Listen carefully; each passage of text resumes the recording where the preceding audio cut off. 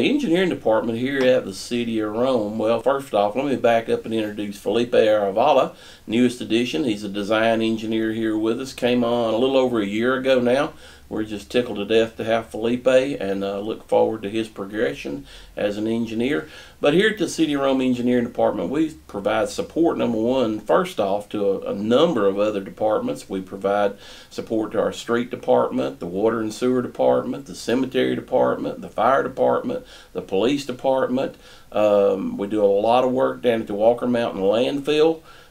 Basically, those other departments, we support them with infrastructure, design, and maintenance type things that they have going on and have a need for. At the Walker Mountain landfill, we track capacity to keep us in line to make sure we don't run out of space. We have required reporting to the state for down there for volumes and that sort of thing.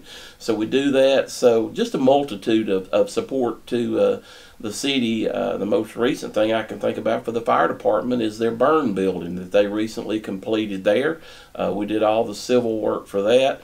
We do a lot of work to support SPLOST projects. One of the most recent projects there we worked on is the basketball and pavilion courts that'll be coming up down in South Rome. We provided all the civil work along with Robert Noble was the lead architect on that project. That's coming up for bid next week, I think it is. So we'll be tracking and continuing that. Been heavily involved with the trail system, Mount Berry Trail.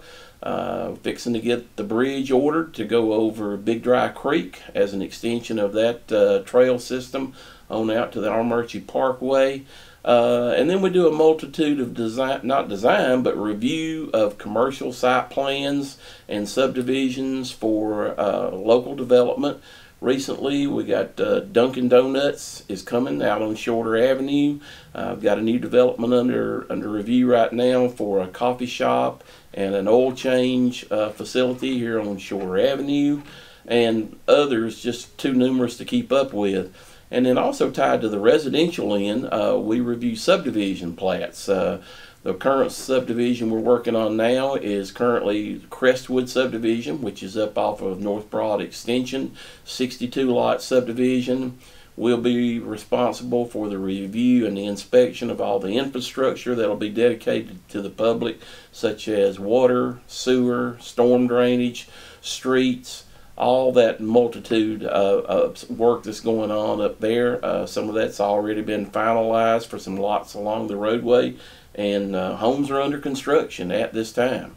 So that's kind of the role that we play, as well as general questions that come in from the public. You know, what's the right-of-way width on my road? What's my address? Address assignment. That is a big thing that's handled out of this department as well. Felipe, how did you get to Rome?